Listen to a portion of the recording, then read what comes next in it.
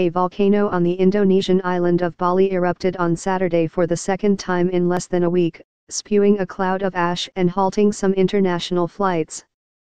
Jetstar, KLM, Qantas and Virgin Airlines cancelled some of their flights to and from the island, popular with tourists, after Mount Agung erupted around 5:30 p.m. on Saturday, sending a plume of ash nearly 5,000 feet above its peak. Bali's Ngurah Rai International Airport remained opened and some flights were still arriving and leaving on Saturday, though thousands of passengers from the cancelled flights were stranded there. Agung earlier had erupted on Tuesday, sending ash to a height of about half that of Saturday.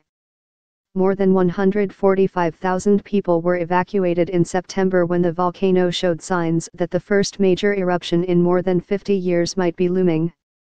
But major activity failed to materialize, and many of those living in the area returned home. About 25,000 people are still displaced. For now, authorities have warned those who live around the 940-foot volcano to stay outside a 4-mile radius. Indonesia's National Disaster Mitigation Authority said in a statement that it was still assessing the risk, but Bali's condition remains safe. More than 1,100 people died when Mount Agung last had a major eruption, in 1963. Indonesia has more than 120 active volcanoes within its borders.